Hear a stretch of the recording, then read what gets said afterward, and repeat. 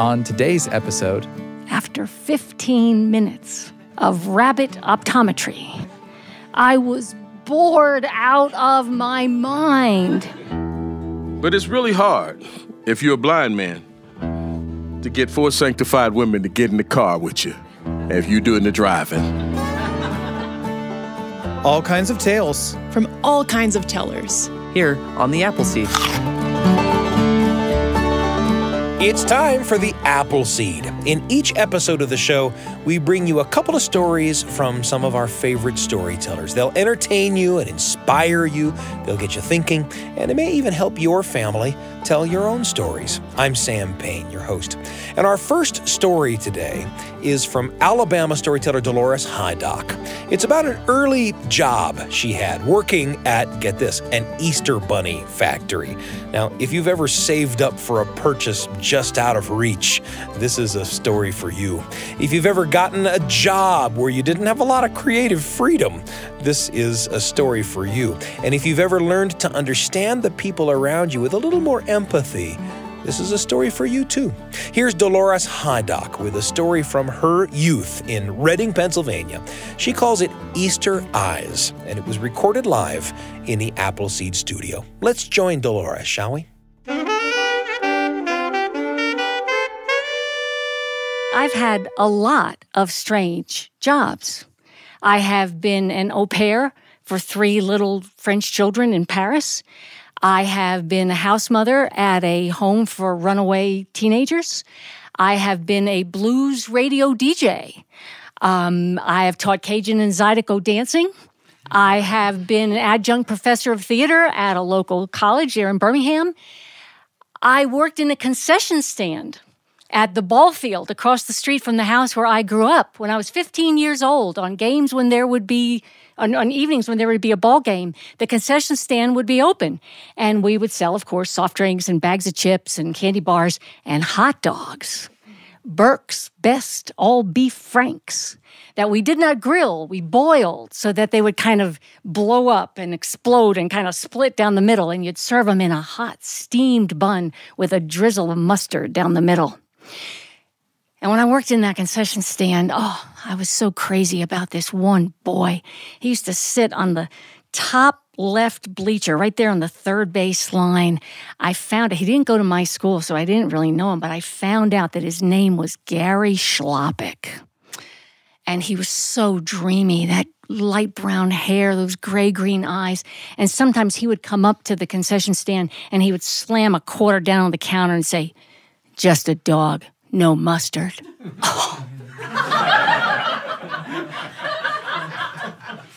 Of course, he never even knew I was alive, which probably was just as well. Because, you know, if we had gotten together and it had worked out and we'd gotten married, right now my name would be Dolores Schloppick. So, but my first real paying job was working at Luden's Candy Factory, putting eyes on chocolate bunnies. I grew up in Reading, Pennsylvania. How many of you played Monopoly and you'd get the little card, take a ride on the Reading? How many of you thought it was take a ride on the Reading? That's the way it looks. You'd think that's the way it's pronounced. No, it's Reading, Pennsylvania, named after Reading, England, the birthplace of William Penn. And when I was growing up there, Reading was home to the Reading Railroad and Luden's Candy Factory, where the cough drop was invented. Mr. William H. Luden invented the cough drop. He was the son of Dutch immigrants living there in Reading, and when he was 15 years old, he quit school because he had to start working, and he began making candy on his mother's kitchen stove. It was that hard candy, you know, like the kind that's in a lollipop or a sour ball. Hard candies that he would sell at all the businesses and homes around downtown Reading. And one day, one of his best customers didn't buy any candy, said he had this terrible cold and couldn't taste anything except the menthol drops that his pharmacist had given him. And Mr. Luden had the idea to go home and put some menthol drops right in the candy syrup. And the cough drop was born. In fact, there used to be a huge billboard on the main road into town that said, "We started the Cold War, Ludens." Well, the cough drop was invented in 1881. But when I was a senior in high school, which, thank you very much, yes, was a few years after 1881, they were still making those cough drops there. They were still making Fifth Avenue bars. They invented the Fifth Avenue bar there. They made jelly beans and all kinds of hollow chocolate holiday specialty candies. And that's where I got my first real paying job. And it all started because of a coat. It was a spring coat, which I know would sound like a very strange article of clothing to anybody who lives in a place where it is warm most of the year. But the Pennsylvania of my childhood was not warm most of the year.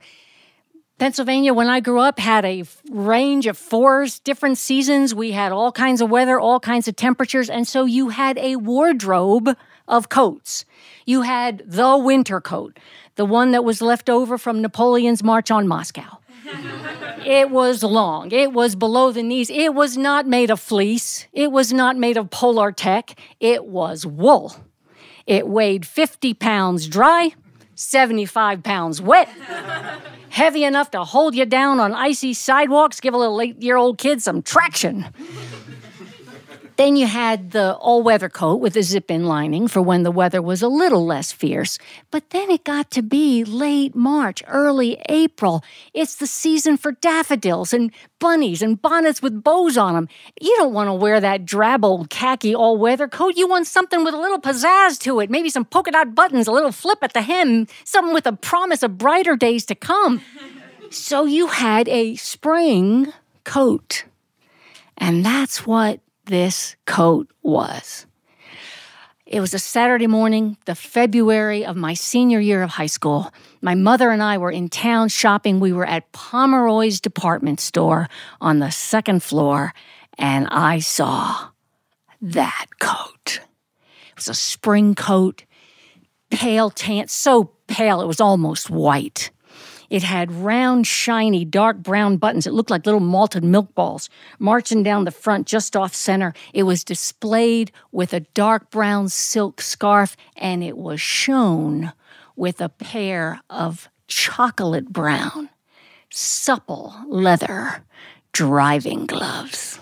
Anybody remember driving gloves with a snap closure at the wrist and the holes at the knuckles where you grip the steering? Oh, I wanted that coat. I wanted those gloves. I looked at my mother. She said, "Don't even think about it." And she gave me that look that mothers have when they are finally forced to admit to themselves just how incredibly stupid their very own child actually is. I mean, I get it now. I mean, she wasn't being stingy. She had before, many times, bought me incredibly beautiful clothes. I mean, the green silk dress for the piano recital, the red velvet jacket with the rhinestone buttons for the junior year Christmas dance, the orange, brown, and gold, horizontally striped, double knit, turtleneck, miniskirt with the chain belt. Okay, that was a major mistake, but when I asked her for it, she got it for me. And so when she said no to the coat, she was just being realistic. I mean, an almost white coat, hopelessly impractical, impossible to keep clean. I didn't need a new spring coat, and the gloves were out of the question. Gloves with holes in them? You want to spend good money for gloves with holes in them? I'm sure I pouted. And she said, "Fine, you want the coat, you want the gloves, save up your own money and buy them." Well, I remembered seeing on the part-time jobs bulletin board outside the guidance counselor's office there at school, there was an index card indicating that Ludens Candy Factory was looking for short-term, part-time help to backfill their inventory of Easter candy. And so Monday after school, I walked the 9 blocks from the school to 8th and Walnut Streets to the 7-story red brick building you could smell before you could see. Roasting almonds from the Fifth Avenue bars, sugar and menthol from the cough drops, but mostly the chocolate that went into the Santas and Valentine hearts and Easter bunnies that filled drugstore shelves all year long. I filled in the application, was told to come back the next day after school with a hairnet, and Tuesday at 3:30, I took my place on the line. You know how they make hollow chocolate? How they get the hollow space inside? I didn't know how they did that. I'm sure now it's all way automated. But here's how they did it then. They had these metal bunny molds that had a hinge in the middle, and that hinge was attached to a long metal pole. So there's all these bunny molds on this long metal pole. And a machine would squirt melted chocolate into half of the mold. The mold would close and start spinning around the metal pole as it moved through this refrigerated chamber where the chocolate would harden on the inside of the mold. Then it would come out of the refrigerated chamber, the mold would pop open, and the bunnies would hop out on the conveyor belt. And the woman at the top of the line had a metal-tipped cloth bag full of melted chocolate, and she would make 3 squirts of chocolate on the bunny to serve as a kind of glue for the candy eye, candy bow tie, and candy sprig of flowers at the bunny's feet. So squirt, squirt, squirt. Then the bunny would roll on down the line past my fellow women workers and I, all of us in our hairnets and white aprons, each of us with a big cardboard box full of candy decorations in front of us. One woman put on the bow tie, one put on the sprig of flowers. I put on the yellow and black ovals that were the eyes. Now, you had to work pretty quickly to get that candy decoration out of the box and onto the bunny before the melted chocolate glue hardened. So it was box to bunny, box, bunny, box, bunny, box. Box, bunny, box, bunny, box, bunny, box.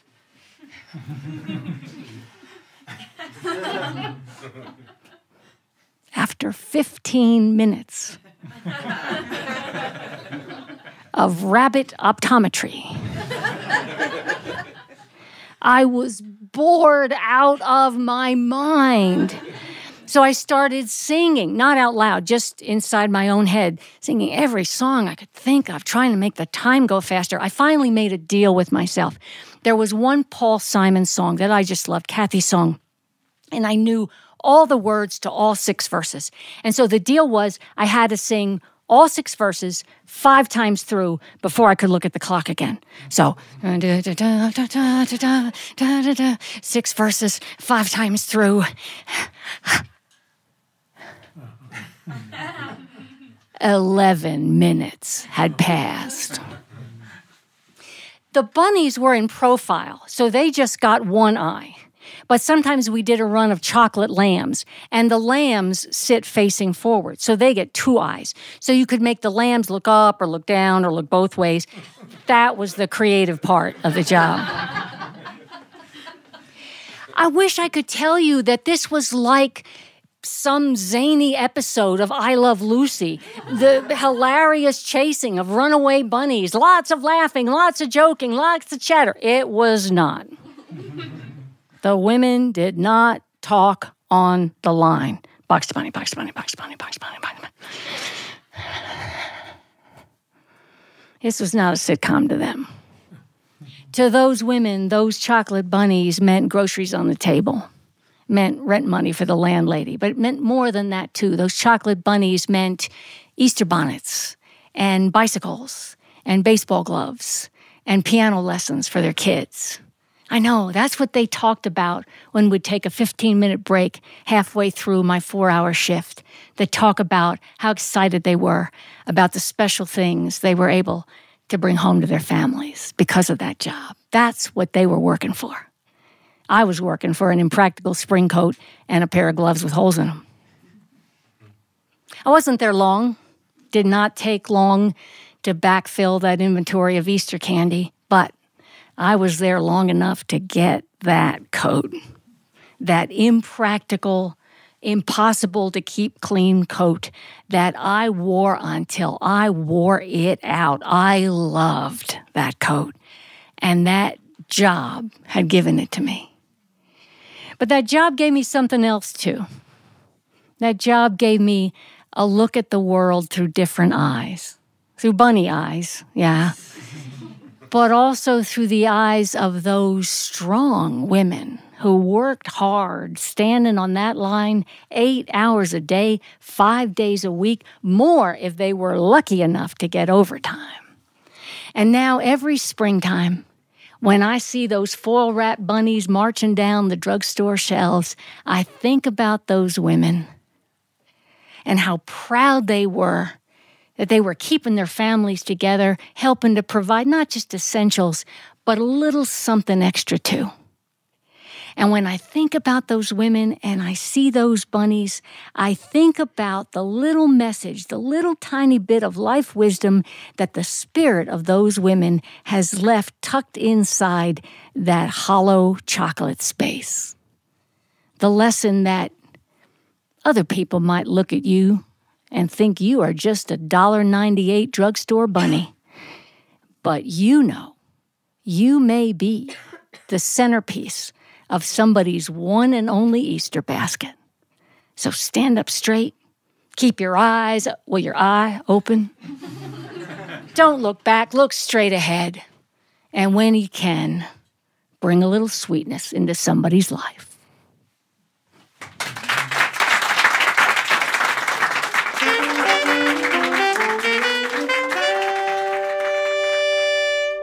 Dolores Hydock with Easter Eyes, a story recorded live in the Appleseed studio with our terrific studio audience. You know, I bet you had some memories come to mind, perhaps about getting your first paycheck and what work that paycheck was given to you for. Maybe you're looking for your first job right now.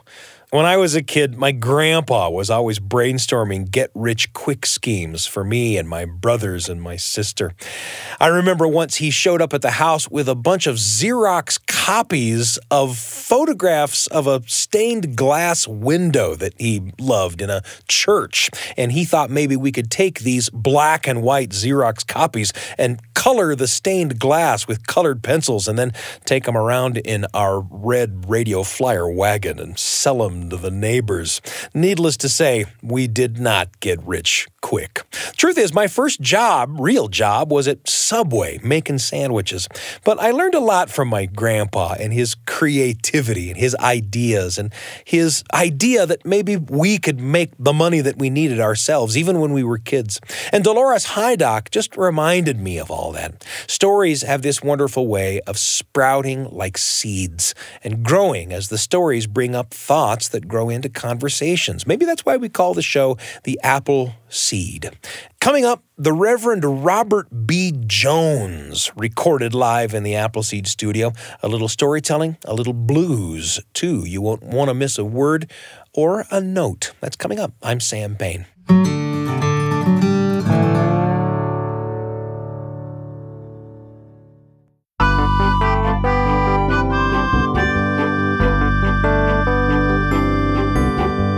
It's such a pleasure for me to be with you today on the Appleseed. A moment ago, we heard a story called Easter Eyes from Alabama storyteller Dolores Hydock. Did you know all that stuff about Reading, PA, and about the first cough drops? All that stuff, the things you learn, right? Stories can teach us our cultural history by intertwining it with the personal history that we can share in stories. That history can all come alive in that kind of storytelling. And that's what the Reverend Robert B. Jones does for us in this next performance. Now, Robert B. Jones and I, it should be said, share a fascination with the Voyager probes from the 1970s, those beautiful spacecraft that are so far from Earth now, and which both include what Americans call the Golden Record, a collection of music and soundscapes and spoken voices from Earth, all captured on a 12-inch gold-plated copper disc and then sent to space for whenever the Voyager might bump into, I don't know, an alien or two. Reverend Robert B. Jones shares the story of Blind Willie Johnson and how his music was included on that Voyager Golden Record. It's a story of tragedy and a story of uplift where even the sky isn't the limit. Here's a performance of Dark Was the Night, recorded live in the Appleseed studio. Robert B. Jones.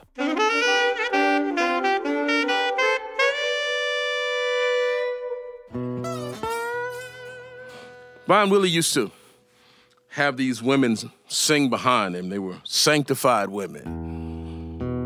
That meant they believed the Lord.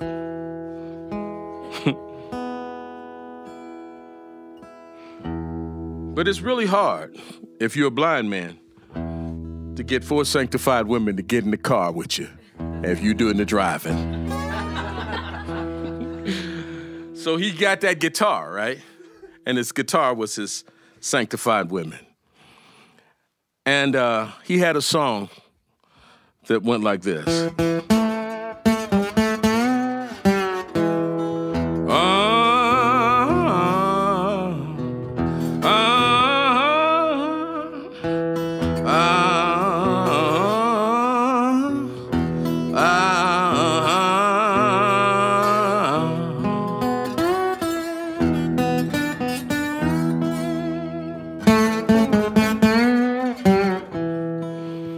Song's called Dark Was the Night and Cold Was the Ground.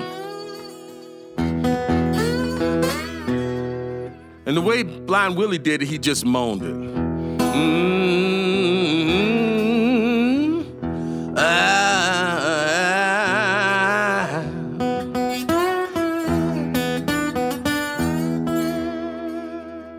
Took me a long time to find out that there are words to this song.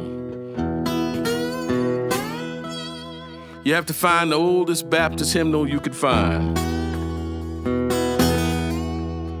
And this song is about Jesus in the Garden of Gethsemane. It goes, dark was the night, cold ground on which the Lord would lay. Drops of sweat like blood ran down in agony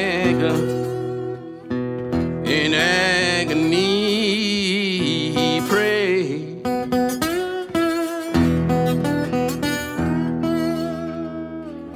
Father, please move this bitter cup, if such thy sacred will. If not, I'm content to drink it up.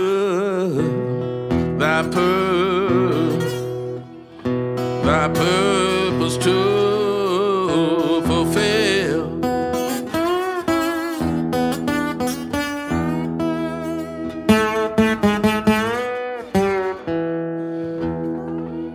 When Blind Willie died, they put him in an unmarked grave. But he had spent his whole life aiming high, singing songs to heaven and to God. So it was maybe 30 years later when they were planning the Voyager and that Golden Record. They put Johnny B. Good on it. They put Bach and Beethoven, Brahms, those laughing children. But also on that record, they put Blind Willie Johnson moaning this song. And I guess when it comes to aiming high, you can't do too much better than the Voyager. On a warm summer night, if you're real quiet, you can hear Blind Willie moaning.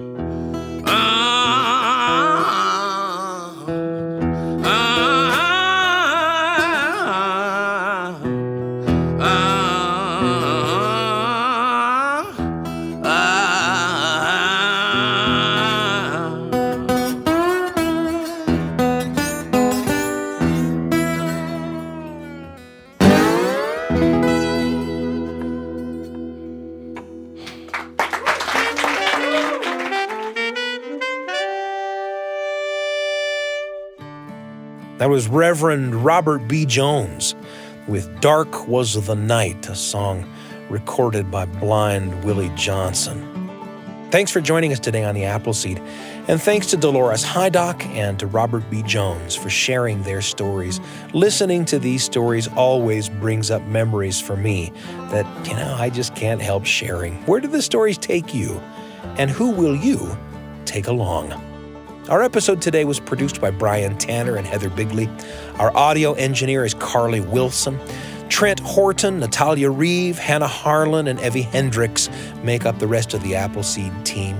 We love to hear from you. If you want to send us a note, you can email us at theappleseed@byu.edu. Or if you're listening through a podcast app, you can rate us and leave us a little review. It helps people find the show.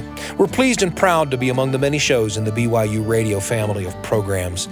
And you can find this episode or any episode from our archive on the BYU Radio app at byuradio.org/Appleseed or by Googling the Appleseed Podcast. I'm Sam Payne, and I can't wait to be with you again on the Appleseed.